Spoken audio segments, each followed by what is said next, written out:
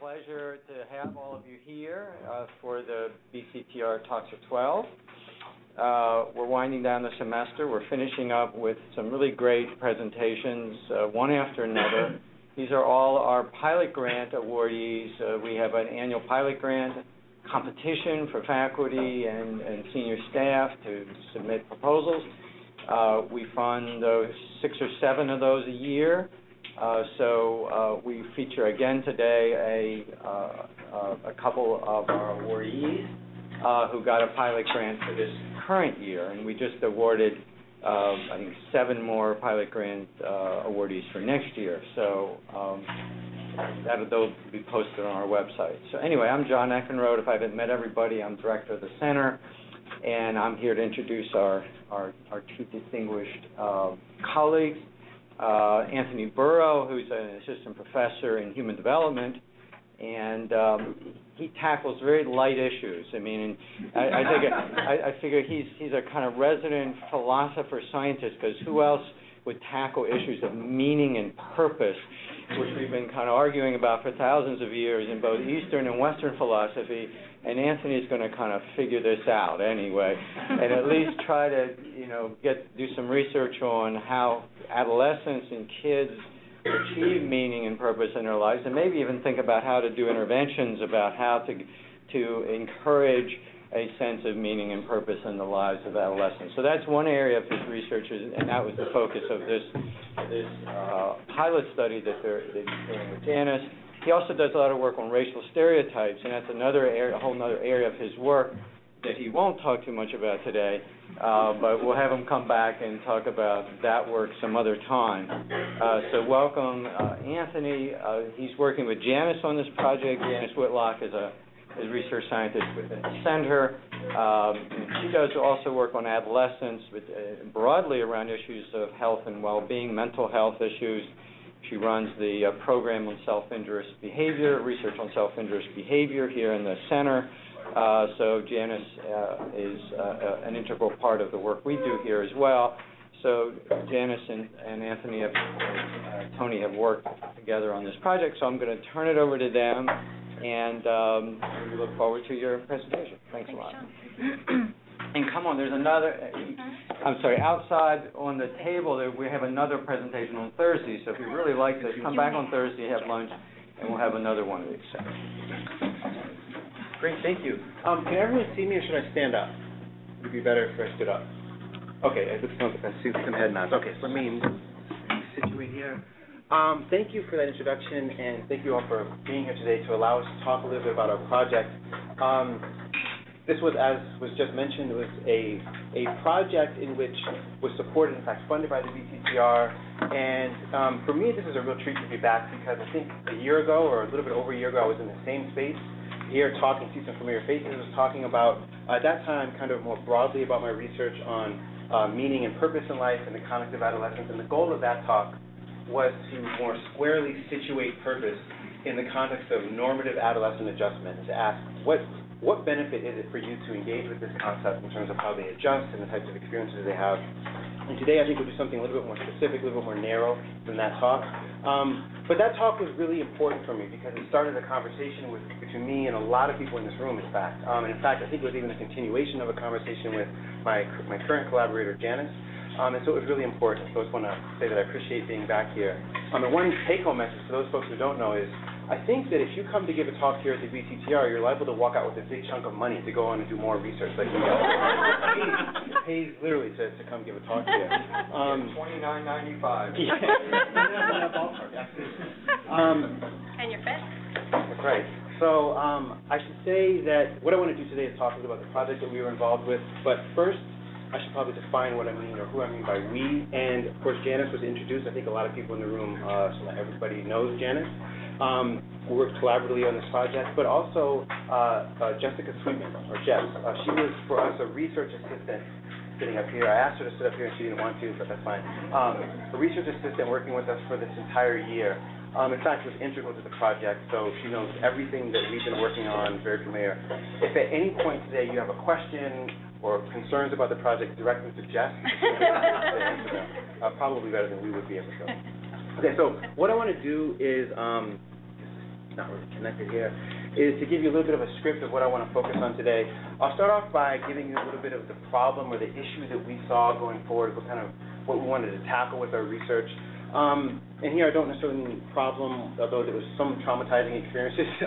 It wasn't necessarily anything really major. It was the issue that we saw we wanted to contend with in this project. And it certainly concerns purpose and meaning. And so as I delve into that, I'll give you a little bit of backdrop of what I mean by purpose and meaning, or what I think we mean by purpose and meaning. And then we'll talk a little bit about the design of the study we put together. In our conversations as it began, we realized our questions we had, we didn't really have the data in hand to start to answer. So we thought this pilot project for us would be as much about a new data collection effort than anything, trying to pair our questions with new data. But I also want to dig deeper there and talk a little bit about the methodological issues, both in terms of what we proposed initially, what we thought we'd be able to do, what we thought would be easy, and then what wasn't so easy. I think Janis will jump in there and talk a little bit about our methods and kind of what we wanted to do versus what we were actually able to do. And then I'll talk a little about some preliminary findings. We're privileged to be able to, I think, share with you today some early findings from our study. When I get to the point where I talk about the timeline for things, you'll see where we are. We're about 75% done with what we said we were going to do. And I think about a week or two ago, we finished our third wave of data collection of 4. And for the past week and a half, Jess and I have been sitting in front of a computer trying to make sense of things. But to the extent that we've done that, I think there's some things I want to share with you that I think are pretty cool so far. And then we'll try to contextualize some of those findings, both in terms of what we're hoping in our next wave of data collection to accomplish, but also for the project as a whole, and kind of the directions we want to take to the pilot project. What are sort of the logical next steps we want to parlay this into? Okay, so in terms of the problem, I think the best, most appropriate or fairest place to start here is really in a conversation, or a series of conversations that Janis and I had when we first met each other about a year and a half ago or so. When I first got to Cornell, we sat down and it was clear that we both had an interest in youth development. We wanted to understand how youth experience their lives, even their everyday lives, and focus on well-being and mental health. And I started throwing out terms like meaning and purpose. And Janis, I think, was right on board with that, gravitated to these ideas. We thought these are important things to study if we're going to talk about adolescent adjustment and think about, can we collaborate on any project together? But what happened was, as I started talking about purpose, Janis started asking more questions, like, what do you mean by that? And unpack that for us. What are you really trying to get at here? And that was a really important, a series of important conversations that we had through those questions. It was frustrating at times because I thought I was clear, but no, I have to actually unpack this a little bit more. But the reason that was such an important set of conversations is because it was paralleling what was happening in the research literature. If you look at the research literature on purpose, there seems to be conflated terms related to purpose, things like goals or personal strivings, and certainly meaning. And I want to give you an example of what I mean by this here. When you turn to the research literature and try to get a sense of how people have discussed, written about, or described purpose, what you see here are sort of the big ticket ideas in the research literature. These are folks who write pretty extensively on the concepts. This first quote here, this first definition comes from Carol Riff, who's really trying to focus on and understand purpose in life. She sees purpose as an indicator of psychological well-being. And she defines purpose as a feeling that there is meaning in one's present and past life. So for some of us that provides some clarity and an entry into an understanding what purpose is, but the word meaning is in the definition. So if you're not quite sure about what either one is, I'm not sure how helpful that is. And it was kind of paralleling the conversations we were having as well. The second definition is by Laura King, who's specifically focusing on meaning in life. In fact, this well-cited paper outlines 6 or 7 empirical studies on meaning in life. And at the outset of that paper, she defines she defines meaning as the extent to which people comprehend, make sense of, or see significance in their lives, accompanied by the degree to which they perceive themselves to have a purpose, mission, or overarching aim. So again, there may be some clarity here at the beginning of what meaning is, about understanding, trying to understand what one's life has been about, but then it's accompanied by having a sense of purpose. So there's sort of this related concept there.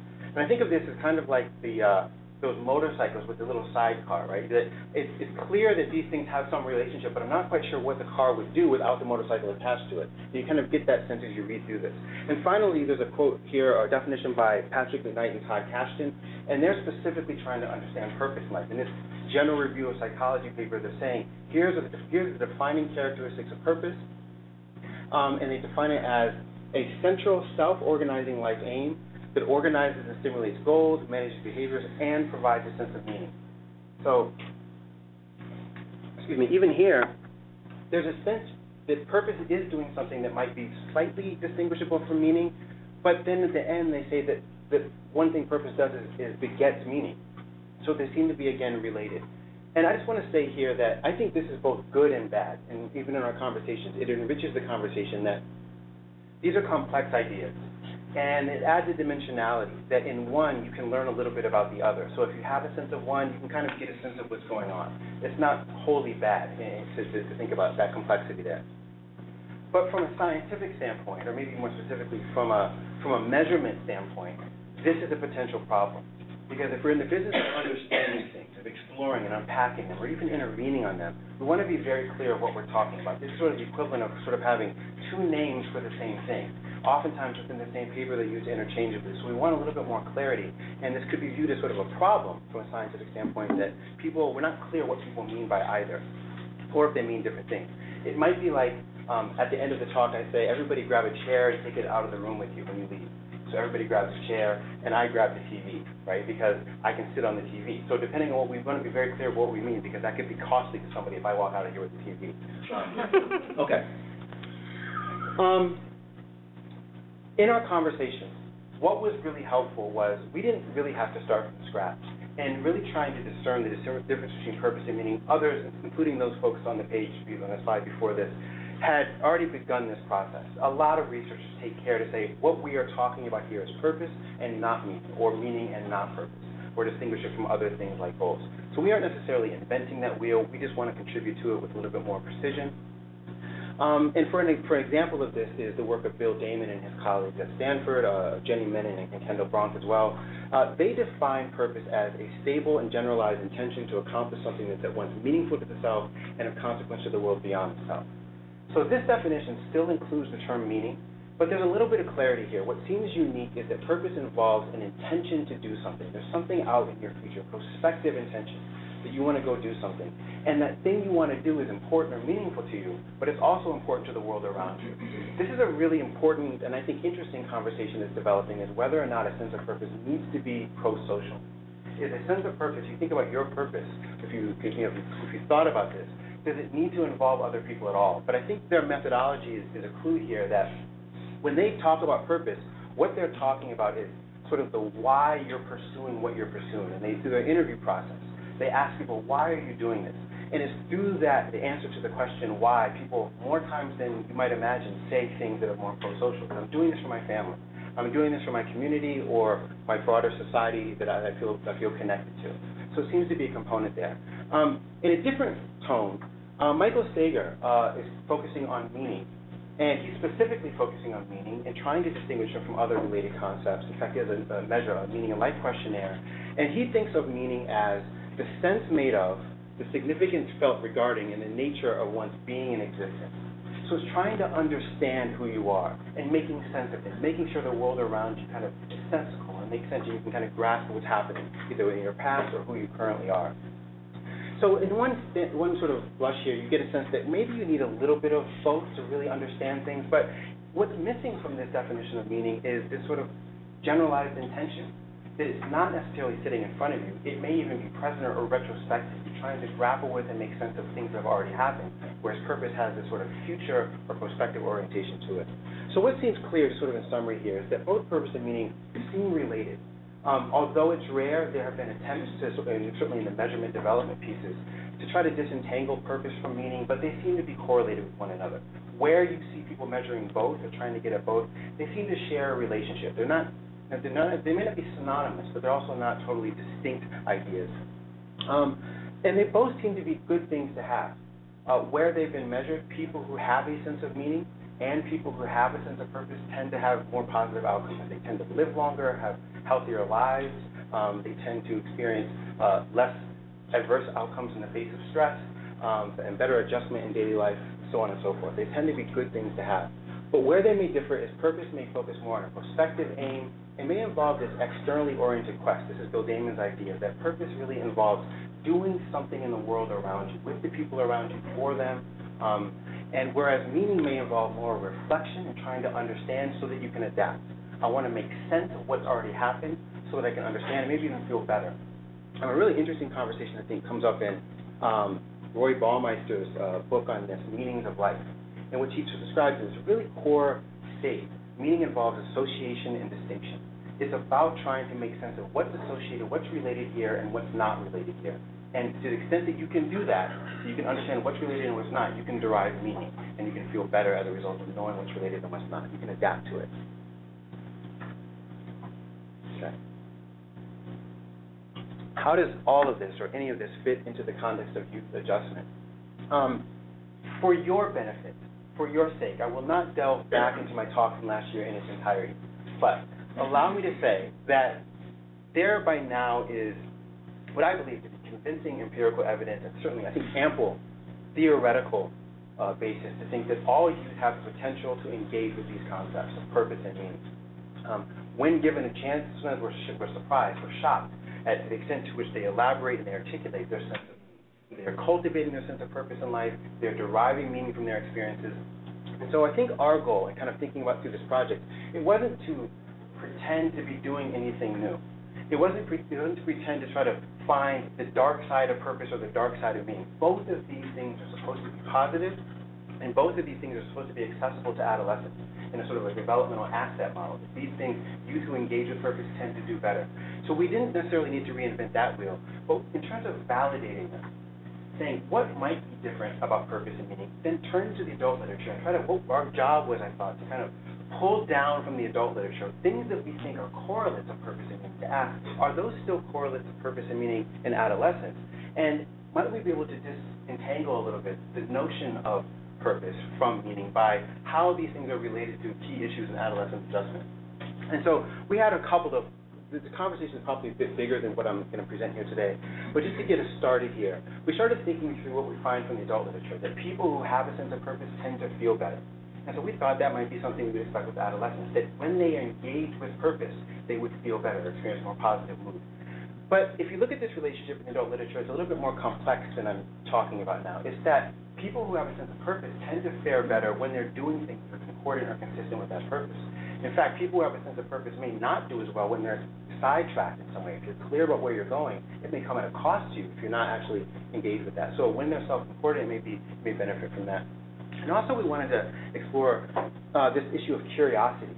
That is certainly some emerging trends in adult literature, that individuals who have a strong or a clear sense of purpose in life may be more curious. Curiosity as being sort of a strong or appetitive pursuit of new experiences. You want to explore some new experiences that's gotten your attention now. You want to explore it. Well, people with a sense of purpose, you might think just might go hand in hand. And if you're motivated by a direction, you may have an internal motivation and to understand what's going on in the world around you. Is this thing really going to help me get to where I'm going, or is it something I can kind of avoid for now? Association and distinction. The same is true with meaning. I'll go back to this. The same thing is true with meaning. We thought, given the adult literature, that meaning should be associated with higher levels of positive mood. This is all Laura King's work. When people are engaged with meaning and meaning-making, they tend to feel better, and they should also experience more curiosity as well to try to explore what's happening around them. But we also added the potential for the idea that when you are engaged with meaning, you may experience more mindfulness, or sort of an awareness of one's present state. You're in the moment. You're thinking about who you are and who's around you and what's around you, and the relationship between them. And so we thought that might actually be a distinction between purpose and meaning, because although both might beget positive things, it might be meaning engagement, meaningful engagement that begets more mindfulness, whereas purpose, not to say that these individuals may not be mindful, but they may be focused more on the prospective aim rather than the current situation. So that's what we wanted to do. And I think just for the sake of time, I'll say that there were several aims guiding our proposal that we wanted to look at, but we wanted to build in enough flexibility to understand both how might purpose and meaning both be beneficial for adolescents, but potentially in different ways, but also build in temporal flexibility, that the time it takes for both or either to be beneficial may differ. That one may be beneficial in the moment when you're doing it, one may be beneficial in terms of long-term or sort of over a number of days or weeks or maybe even months. And so we wanted to build that in as well. I think I'll have a chance to say a little bit more about the actual protocols as we go forward. With that as our motivation, what we set out to do was ask 150 high school students to participate in our study. That was our design. We thought, students thought, if we can get 150 high school students, that would be fantastic. That's what our goal was, but I'll let Janis be the bearer of bad news. It wasn't bad news. But we figured, out of all of the students in New York State, how hard could it be, really, especially given all of the reach we have through the center to get high school students? Well, not so much. Oh, okay. So our initial plan in Center, we started out and there was a lot of interest. Every school we went to that we had, let me just back up. I was really thinking it would be super easy. We just start out. I had multiple possibilities in terms of recruitment, but I didn't think we were going to have to go very far down that line in terms of how far of a net we were going to cast. So the first line of recruitment line that we were interested in was to go to New York City, because we figured there we could get a really diverse sample, and that we could also get we also had a lot of people to choose from. So the school that we got connected with there, thanks to Yuta, is Yuta here? Okay. Thanks to Yuta, the school that we got connected there was in fact very, very interested in working with us, and several things happened. The first of which was totally the unexpected, namely a Hurricane Sandy, early on. So this happened right at the stage where the school was ready to sign on the dotted line, although it's hard to say if that actually would have happened, given everything else that happened next. Now I think, maybe not so much. But that derailed that plan, and they basically came back and said that's just not going to work for us. So we started on our second tier of recruitment, and here we are now coming into the fall holidays, of course, and you have these constant, when you're working, those of you who work with schools know that there's just an array of important dates. There's holidays, there's tests, there's all sorts of different expectations that the state has imposed for students and student performance that mean that the question of whether or not participating in a purpose and meaning study for students, even though the faculty and staff were always consistently on board with the idea and thought it was a good idea, basically often killed the buzz. So I'm going further and further down our recruitment road thinking, this isn't what I expected. We finally did get a charter school in Buffalo. It was a friend of mine who was very on board, and for him it was easy. He's a principal. It's a small school. They've got a fairly small captive audience with the students and the families, which were all just happened serendipitously to be coming to a parent meeting that night. The day I talked to him, he was able to present it. They were all on board with it, but the students not so much. So they were on board with the idea, but it turns out the actual got to fill out the surveys kind of thing, we lost them. We lost lots of them, actually. How many did we lose? Like 90% of them didn't finish the entire thing. And they were only talking about a week. It was a week study, but it did require daily completion of the task and the surveys. So at this point, we ended up doing a focus group with the students, which was in and of itself very interesting, because I think there were like 8 people on the line, right? And the 3 of us. And it was like pulling teeth trying to get feedback from the students about why this was hard. There would be this dead silence for very long periods of time, in which I think a lot of sleeping was happening. There was also the issue that wasn't the hang on, we're not quite there, almost. There was also an issue of this was not the students in the school were quite diverse, but there was a really big subset of students that were Arab and were Islamic and were not. Their parents didn't allow them to use Facebook, which at this point was a pretty core component of the study. That we don't really talk much about the Facebook component, right? But that was part of how we got in touch with people. So we had a lot of really interesting kinds of issues with working with the charter school. So now we're in December. We got a very small number of people. We move into January, and we go to another school. It was another alternative school, and we get, again, lots of interest. The principal is absolutely convinced this is a go. He loves it. It builds right into their curriculum. It fits right into their curriculum in a beautiful way.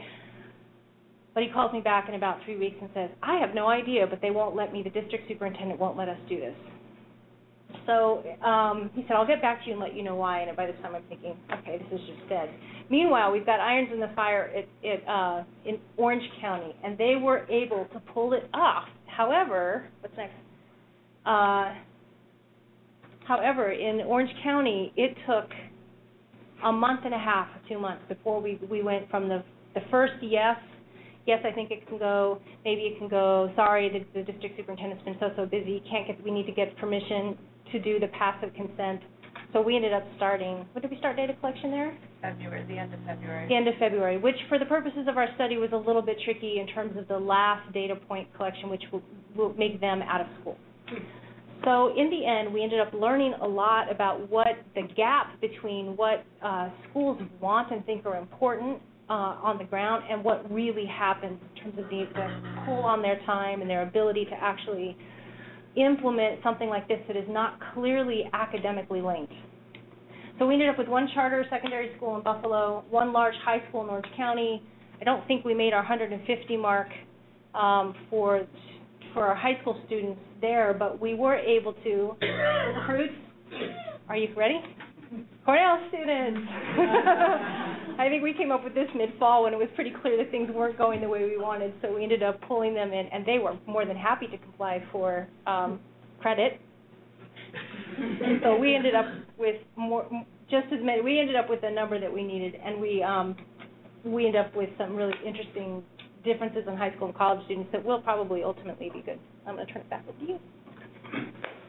So yes, we had to augment our sample a little bit. We weren't really getting the numbers of high school students for various reasons, as was suggested, but we were able to identify other people who were willing to participate here at Cornell. And so what you're seeing here is really the breakdown of our sample that we actually ended up with.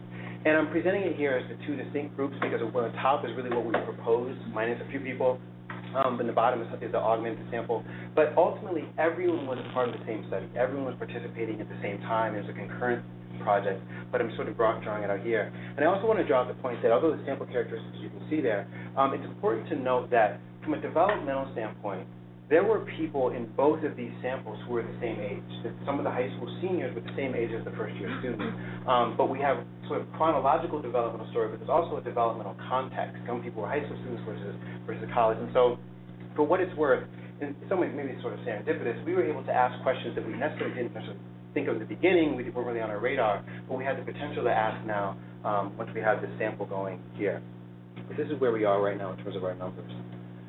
Just to give you one sense of kind of a little overview of the protocol, what people were asked to do when they joined the study is they began by completing a baseline survey. This is where I think a global concept, people were, wait, I have to actually complete a survey, and it didn't really work really well. But once we got going, it was completing a baseline survey was kind of the entry into our study. And then once you completed that, every Monday we started a daily diary phase. I'll say a little more about that in a second, but this was an experimental experience sampling, a daily diary phase that we followed people through. At the end of that 1 week, they completed a 1 week follow-up, which is basically, which I'll break down in a second, but a replication of our baseline study to see if anything they initially sort of started with had changed after 1 week of participating in our study. And then that's where we are right now, and we're in between the one week follow-up and the 2 month follow-up. I think there's a handful of people who've done the 2 month follow-up at this point, but over the next several weeks, all of these cohorts will come in and will finish their 2 month follow-up at that time. I want to break down for a little bit this daily phase and what was going on there. Is after they completed the baseline measure, on the following Monday, for some people it was the next day, for other people it was the next 2 days, on the following Monday, they started their daily assessments. And these daily assessments were essentially brief surveys. Every day we could ask questions about their level of positive and negative mood, curiosity, and mindfulness, the things that we were thinking that our study might actually have some impact on. And so they were doing this every day for 1 week. And this is where Jess was also monitoring for a subsample their Facebook account. So above and beyond what they were self-reporting in the surveys, we were also looking at sort of the social presentation of what they post on their wall for their social network or their friends. And that takes a lot of coding, so we're not quite there with that yet, but we have those data as well. Across the week, each day was not exactly the same. Every other day, we expanded the survey a little bit. And on Monday, Wednesday, Friday, and Sunday, we also added a writing component. And this is where we introduced our writing prompts. And we asked people to write about one of three things: purpose, meaning, or control. And this is where the study is a bit of a between subject design. Once you were asked to write about a particular topic, you were asked to write about that topic for the subsequent writing days of your study. So you didn't write about different things. If you were in the purpose condition, you were always writing about purpose for the remainder of your week, meaning so on and so forth, and control, so on and so forth as well. One thing, just while this is all up on the screen, I know it's kind of faded out on top, this, to me, is the most exciting aspect of this pilot project, that if you're going to break down all of these different components, it was hard to get this going, but now that we've got the ball rolling, what we were able to do here is really collect short-term longitudinal data with an experience sampling burst, with an experimental component, both qualitative and quantitative data. So a little bit of everything, really, for what we can do, and that's really what makes the summer exciting for us and building up for what's next, is we just have so many different layers here to start to unpack and see how they're all related to one another. I want to talk a little bit about what was being assessed at baseline. We assessed all kinds of things. Just for starters here, we assessed demographic or background information, personality characteristics. The truth is we assessed purpose in life, meaning in life, self-esteem, the aspects of resilience, positive, negative mood, all these sort of traits, or dispositional characteristics. In some ways, it's really sort of embarrassing how much we ask people to give us in terms of background information, but we did it anyway. And then we followed up with a daily survey. So every one of the 7 days, we assessed positive mood, curiosity, and mindfulness with multiple indicators. So rather than just asking people, over your everyday life, how do you feel, we did this in a way that was a little bit more real time. At the end of the day, we asked today, how happy did you feel, how positive did you feel, given a number of positive or negative adjectives, but also asked questions about curiosity and mindfulness to get more of a real-time assessment of what was going on here as well. In terms of the writing conditions, when you joined the study, you completed the baseline survey, you were then randomly assigned to one of these 3 writing conditions. And the first was a purpose condition. And we asked you to write about purpose, but in sort of a scripted way. We asked you to respond to these questions. Specifically, what does it mean for your life to have purpose? Where does the sense of purpose come from? And is it possible for everyone to develop this sense? This is an important point for us. We went back and forth quite a bit on this, actually. And in terms of what's not here is we were not asking people to write about their purpose, to make the assumption that they have one. We essentially wanted them to grapple with the concept of purpose. What does it mean? And in doing this might allow us to kind of track, because we asked repeatedly for them to write about purpose, we can track sort of the complexity of the idea of purpose for them as they go through the week. For some people, it may broaden. You may think, well, I want to add this piece too, as I've had a couple of days to sit with this. For some people, it may narrow. They may really hone in on what it really means to have a sense of purpose. And these questions, these items really come from the published sort of semi-structured interview of Bill Damon when he asked people about their sense of purpose in life. He starts off with these sort of general questions, really getting the topography. What does purpose mean? What does it look like? Where does it come from? Sort of basic questions. We repeated the same thing for the meaning condition. Everything similar, except instead of purpose, we asked about meaning. What is conjured up when people think about the word meaning? Where does it come from? Does everyone have the potential to develop this sense of meaning? And then our control condition was about homework. We also went back and forth on this, and this to me is, although it seems kind of a interesting topic, we thought this makes an interesting control, and I'll explain why in a second, but it's kind of a conservative test that rather than not having them write at all, we wanted adolescents in this condition to actually write about something that they were experiencing in their lives, and we thought homework might be a thing. So what have you done in the past 24 hours in terms of homework? How difficult was it? Were you doing more or less than other people? So these are our 3 writing conditions, and once you were assigned to a condition, this is what you wrote about on writing days. I just want to give you one sample here. For time's sake, I won't go through all of these, but this is what we're beginning to do next.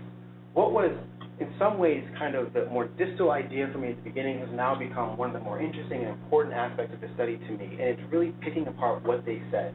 It's when you give adolescents sort of a blank screen, keyboard, and say, respond to these questions, what do they say? This is where some people would argue adolescents would leave the screen blank. They wouldn't know what to say about this. Or other people would really struggle in responding to this. So here's our chance to see what they actually said in response to this. So this is actually from a high school student on their first day writing about the questions about purpose. And they wrote, it means when you know what you want to do in life. Yes, everyone has a purpose in life. You just have to know what that purpose is. I think I'll know my purpose when I decide what I want to do and what I'm really good at, and if it benefits anyone. That's my purpose. Having a purpose in life allows a person to really show what they're good at and why they're here. So already some of the definitional terms we discussed already, we're starting to find in these definitions. And it may seem these are handpicked. We're more formal coding is what we have sort of lined up for the summer, but these aren't cherry-picked. I didn't look for any particular definition. Just picked out ones that I sort of came to initially in looking at responses. And you see this time and time again, the type of response. I want to showcase for you what a college student wrote on the same day. And without sort of getting lost in all of this text, I'll just say, keep in mind that some of the themes are the same. They may be a little bit more elaborate. They may articulate some differential, like there's some different ideas here, but some of the themes are pretty much the same. This college student wrote on day 1, to have a life purpose is important. Without having a purpose in life, one wanders through life without direction. Everyone's life purpose is different, but I think everyone is capable of finding a purpose in their life. Some people's life purpose can be very significant, like curing world hunger, while others can be much less significant, like finding a way to be happy. However, both of these purposes are just as important for themselves. People can find their sense of purpose in many different aspects of their life. A purpose can be found in the occupation, the interests, the family, their friends, their environment, or other areas. I think that everyone should have the ability to find this purpose before they die. Not everyone is able to find the purpose in life before then, but it's a goal for life to find it before then. I think that because everyone's purpose is found in different aspects of life, it gives everyone a unique purpose in their life. So some of the same ideas are here. That's something you want to do, and the only thing I would add here is there may be a little bit more complexity or just elaboration. They're able to identify different domains in which you're deriving purpose, whether it's family, friends, work, so on and so forth, or even different types of purpose. One's curing hunger, one's being happy. So that's not necessarily offered by the high school example here, but that might be a theme worth delving into as we move forward. I won't delve into all of the different examples here, but this is what we're going to have a lot of fun kind of picking apart and developing coding schemes around what youth and college students actually said here. I just want to give you a sense from the college perspective here. A college student in responding to the meaning prompt wrote, for life to have meaning means that you have accomplished what you set out to do. Whatever your goals may be, if you set them and truly believe in them, your life has meaning. I definitely think it's possible for everyone to find meaning in their life. This sense of meaning comes from your values, beliefs, and experiences. Just one point here, something worth kind of thinking through as we move forward is this response seems to pick up on this idea of the distinction between having a prospective aim and one that's already been accomplished, whereas if life means that you've accomplished what you've set out to do, whereas purpose is theoretically described as an overarching framework. So you accomplish goals, but it's your purpose to let you know what goal you're going to pursue next. So you're never really accomplishing your purpose. You're sort of organizing goals. Whereas for here, meaning means you've accomplished your goals and it matters to you in a significant way. You're deriving meaning from that. And also, I won't delve into the control topics as well, but I'll just say this has been one of the more surprising aspects of this is having high school students and college students write about homework. I thought we'd get a sentence or if that, but we're getting much more than that. In some ways, they're fascinating as a control topic. I think Jess will be able to, if you have questions about it, she can certainly, she's been reading these, she'll send me some from time to time, and we'll laugh just how funny what they're describing is. Sometimes they are truly elaborating on what it means to have homework. And so it's kind of here, maybe more, rather than just the condition they were assigned to, we have to come up with more sophisticated coding because they're deriving meaning out of homework here as well. So it's kind of an interesting point. It's human nature. Yes, human nature, exactly. In terms of the analytic plan, the amounts of data that we have and sort of the different directions that they're running, there's a lot of different analytic plans that we will be pursuing, but I just want to sort of give you one simple overview for sort of tie the story together with what we're starting to look at, because the daily diary are in, is we have multiple levels here. Remember, all of our participants have given us up to 7 days of diary data, but those days are all nested within people who are in a particular experimental condition. And so we can think of this on a couple of different levels, both the daily level, but also the between-person level of what condition you were assigned to. And so one question we can start asking, sort of consistent with the ideas we outlined in our initial proposal, was how does it matter what we had you write about for the week in terms of how you fared in everyday life? And just for starters, a little bit of background or descriptive information, I want to showcase this finding here. Statistically, this is not significant, but it's trending, and probably when we start to clean up the data a little bit more, pulling out people whose answers probably would not qualify as one or the other, maybe this will become significant. But I want to showcase this, because I think it's kind of interesting, is this is how much you wrote per writing day based upon your developmental context and what you were writing about. So the high school students actually wrote the least about purpose. On writing days in which they were asked to write, they wrote about 37 words per response. But they also wrote the most about meaning compared to other groups in the study. They wrote the most about meaning. So I wouldn't suggest that adolescents or high school students here are unable to think about purpose and meaning, but there might be a distinction for them.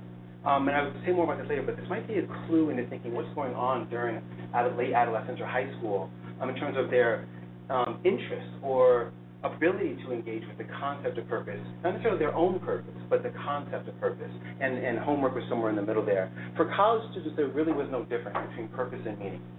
Asked to write about either, they pretty much gave the same amount of response, and a little bit lower about homework here among the Cornell students. This is also perhaps interesting as well. But this is something to keep in mind as we go through here a little bit. I want to show you this. This looks at positive mood over the week.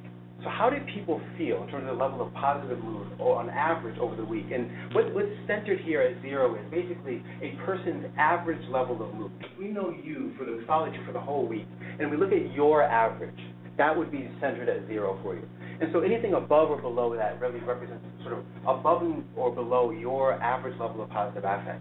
And on writing days, across our study, on days in which youth were writing, they felt better than on days they weren't writing. And this was not moderated by condition, the topic, the theme that they were writing about. There was a benefit, in a sense, to being asked and participating in the writing tasks that we had people do. This is kind of interesting. Non-writing days here intersects with 0. Basically, people felt average on writing days, but they felt above average in terms of positive affect on days they got to write. That wasn't necessarily expected totally, but I think it's an interesting insight into what might be really picking up on here.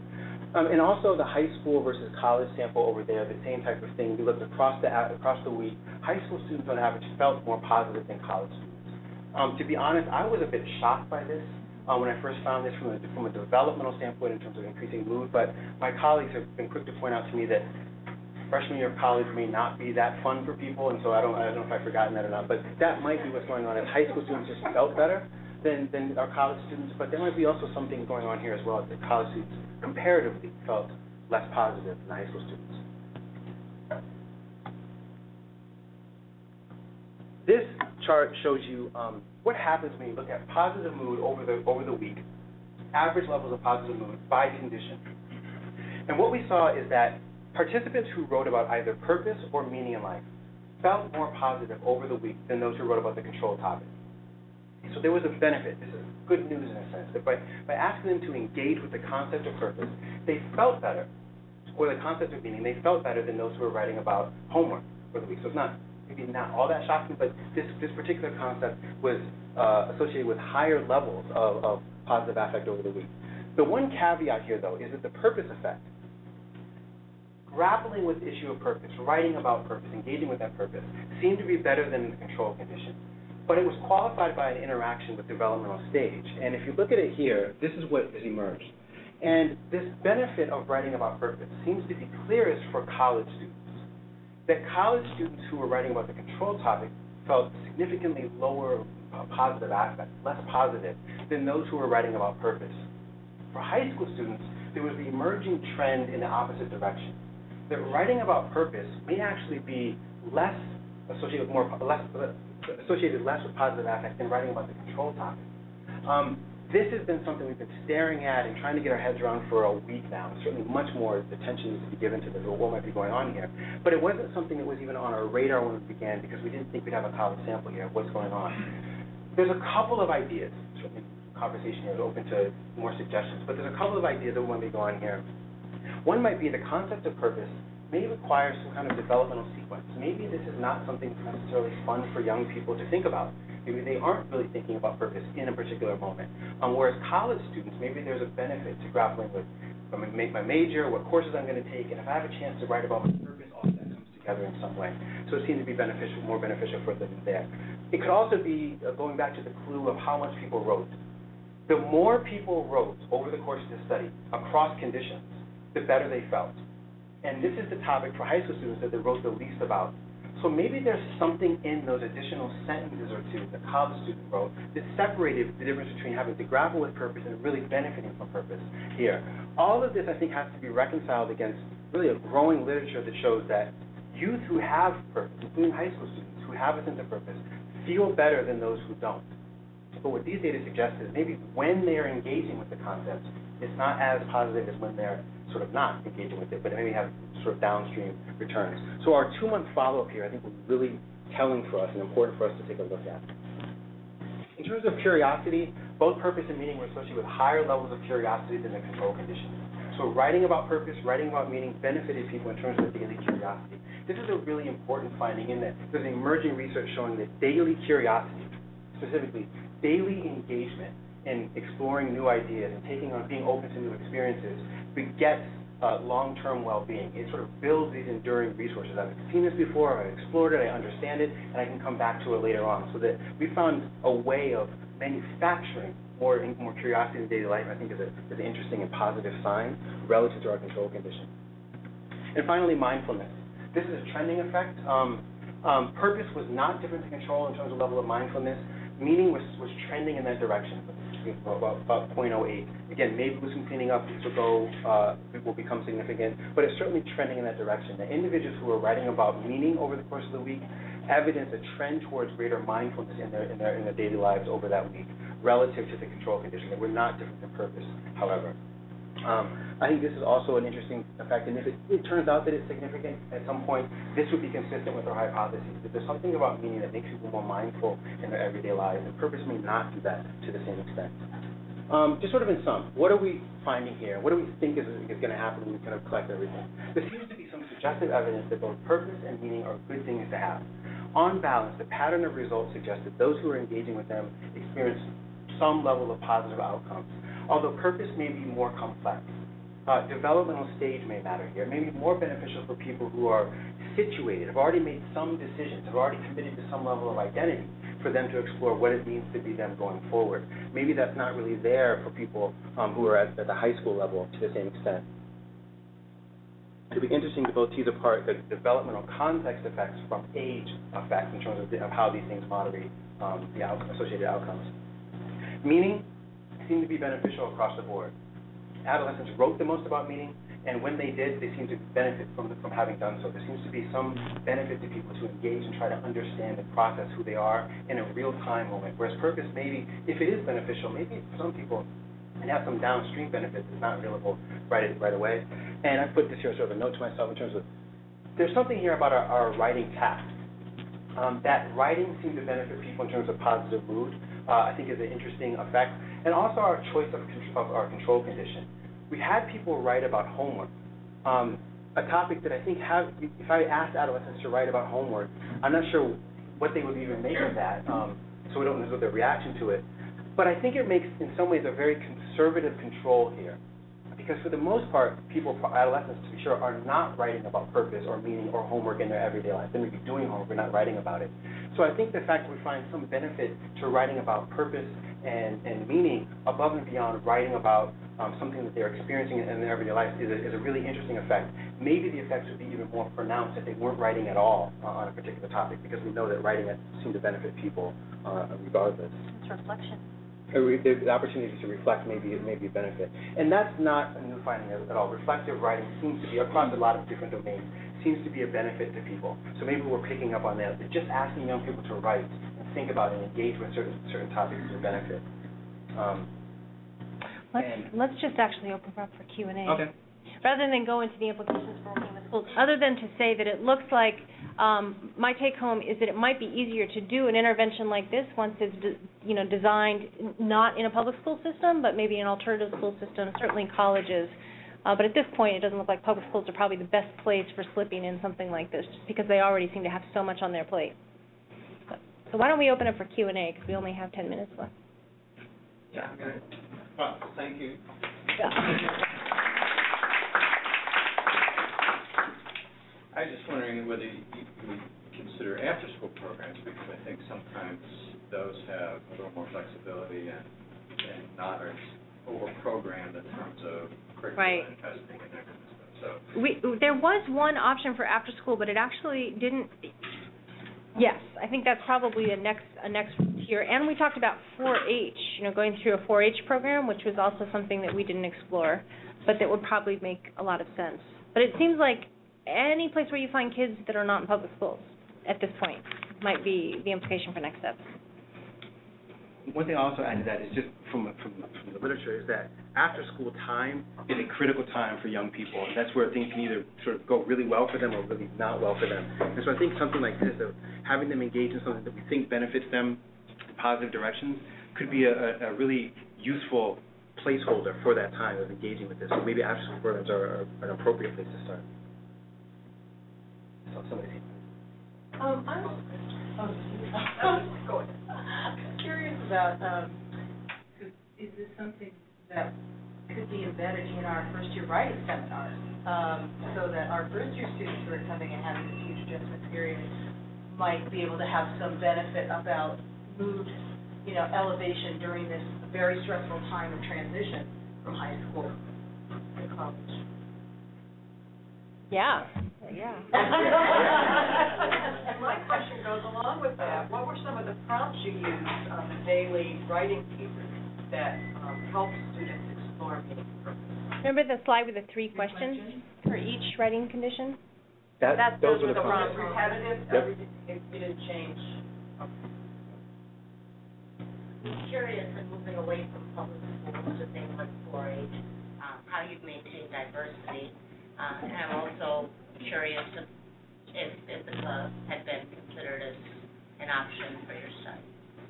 The very first question. Yeah, I'm trying to remember. I think that, yes, I think we approached the superintendent who was interested but never followed up again. And there's always this question of, how much do you hound somebody, especially in the school system in which your kids are in? Politics. I didn't want to get a reputation with the superintendent.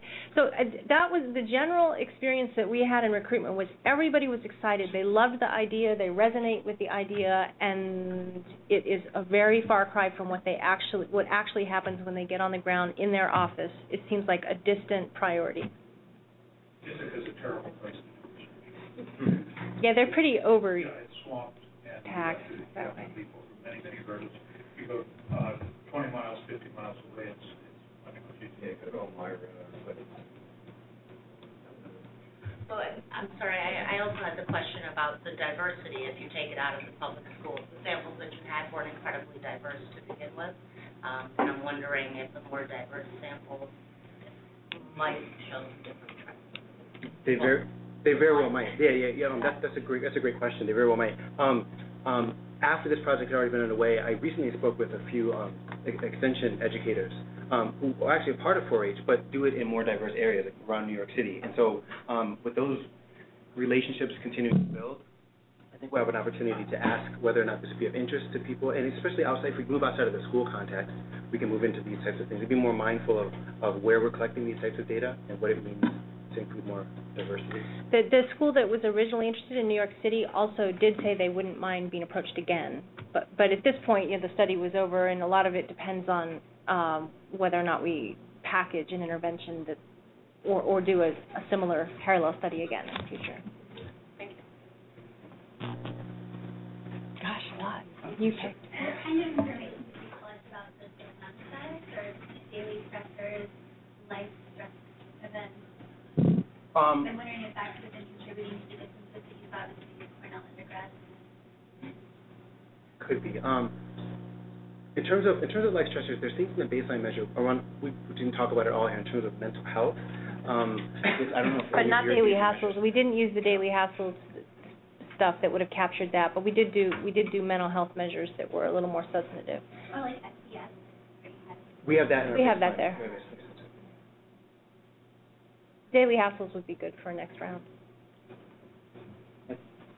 I'm sort of reminded of the work of James Pennybaker, and the finding is that sense making in the context of negative experiences, traumatic experiences, are beneficial to the extent that people grapple with that experience by use of pronouns and so forth that are being thought about, analyzing the data to capture that kind of phenomenon. And sort of the other end of that is the general finding that sense making in the context of positive experiences are actually not beneficial. And so the question is, have you thought of taking into account the valence of purpose and meaning so that you can sort of get at some of these nuances? Yeah, I have a little. I think that's a really interesting insight, and the way I think about it is constructed Pennebaker stuff is usually there's a context, where there's an event or pain that somebody, and you want them to write about that. This is a little bit more ethereal in a sense. There isn't any particular experience we want you to bounce off of and write about, although some people may have done that. And so we could code that. Some people's purpose may be the result of some experience and kind of see is there any benefit to them writing about that, whether it's positive or negative. I think the extent that we've thought about this the most is really in terms of the Facebook coding, is we thought about understanding, based upon their writing condition, what types of information they're likely to share with the world, whether if they're writing about purpose, are they more inclusive in terms of their status updates? They sort of nominate other peers or friends in their status updates or not, in terms of the pronoun piece. But yeah, I don't know if I know there's some programs around to analyze writing in that way, tell the program what to look for, but that opens up a lot of doors for us, I think. When we did talk yesterday about applying some of the frameworks to data that we have that's recovery, it's qualitative data on recovery from self-injury, in which people are talking a lot about the way that they construe and make sense of their experience that would be helpful. But we just literally had a conversation about that yesterday. So I think the idea there would be is if we pull out themes here, is when you actually are charged with the task of writing about purpose or writing about meaning, what do you end up saying? And then take those themes that we find to other writing where that was not the charge and see if people mention those themes, are they any better off or worse off for having done so? Might be an interesting thing to do. So it seems to me that part of purpose and meaning is somehow maybe caught up in the notion of worth, or the search for self-worth, that what I do has some worth. And the one thing I was wondering if you look at is, or if it comes up in the literature, because I don't know if it would come up in the data, but whether the notion of worth and the appraisal of that is like extrinsically, it's got an extrinsic locus versus intrinsic. It made me think of that. One thing I thought about is religiosity might play in here somehow, or maybe some of your other, I don't know I probably use that 5 factors as a personality, and I don't know the nuances to all of them. Maybe that's picked up somewhere in there. Or socially validated notions of what is meaningful or what would lend worth to what you do and who you are versus something more intrinsic. And that may play into the age differences, possibly, because as you're older and you find your own social group that is the one you would choose when you're in college, which is different than when you're in high school. You're kind of in with the same people you've been with for a long time. Maybe you start to kind of align your intrinsic sense of who you want to be and what's meaningful with you. I don't know. That's just I'm just trying to see how the intrinsic extrinsic thing might play in here, if at all. It's a great thought. A lot of the responses actually dealt with intrinsic sense of meaning, like meaning is something that someone derives from within oneself. And the same thing with purpose. A lot of them did comment on that, and it was funny because probably about a third of participants about both meaning and purpose said that they thought not everyone would find a sense of meaning or a sense of purpose in their life, but for the most part they all seem to agree that would be interesting.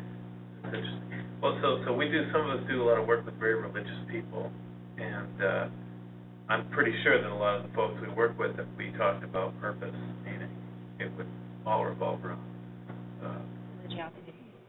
Yeah, doing God's work, that kind of thing. Redemption, right? Exactly, right. Yeah, and that's pre-constructed for them. Then you find your own way with it, but it's one of those variables that maybe in a later iteration, if you broaden the sample a little bit, and the issue of diversity is relevant there too. If you look in the Bible Belt, you may end up with a very different. That's actually really good. Yeah. I think it's an interesting point. We've done in a high school on another project. We did definitions of purpose, not unlike what we did here on a daily basis, but in a one-time sense, get young people to think about purpose, what it means, and what their sense of purpose is, and then we coded them for themes. And they broke out, just being the way we did this, as the largest theme that adolescents identified as a purpose is being very pro-social. And in fact, the smallest theme was religious, but it was a clear theme in the paper, and probably a function of where we collected the data as well. But it was certainly for these youth. And then what we did is overlaid that sort of an identity framework around how much you've explored that and committed to that. And what we found is those adolescents who had a religious orientation had a much more what we think of as a foreclosed sense of purpose. In other words, they hadn't really explored beyond the script that had been given to them, but they were very strongly committed to it. Whereas people who had a pro-social orientation tend to be more achieved. They've looked around a little bit. What can I do here? There's a benefit, and then I'm going to commit to that.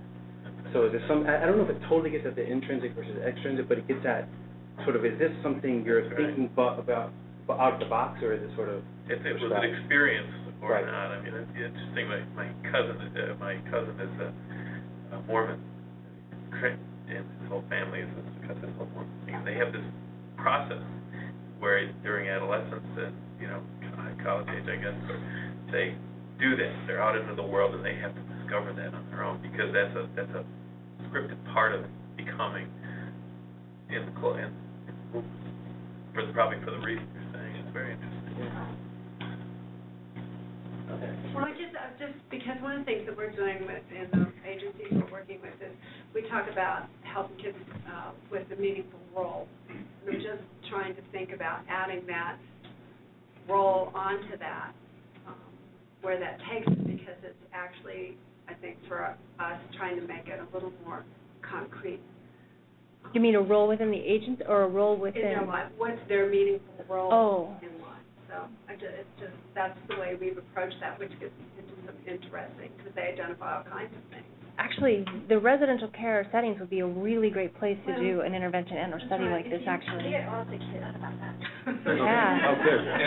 Yeah, let's talk, And Martha. actually, we're working with school districts, which I hesitate to say that because we're going to be doing some surveys too. I don't know what it could be, but don't give up on the public school thing, because I think we're looking at a whole district level, lots and lots of schools, and that might be a possibility.